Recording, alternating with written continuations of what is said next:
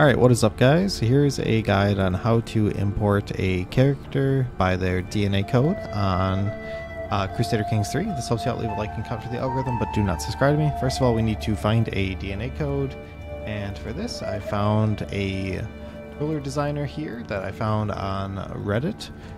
This Reddit, Crusader cheat characters, has a lot of characters available. And to copy them, you need to find one that has like a good pastebin link like this.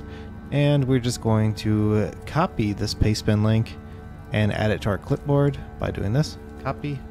And then we are going to open up Crusader Kings 3, and then we are going to set our gender to the gender of the character. Then we're going to hit change appearance and then just click paste DNA. And it's going to paste the DNA from the clipboard. And that's pasted the character's design. It didn't bring his hair there here, so we'd have to actually change the character and add some hair to him. But yeah, so you can still update these characters even after pasting the DNA. So yeah, that is how to do it, how to upload DNA or paste DNA in Crusader Kings 3. Do not subscribe to me.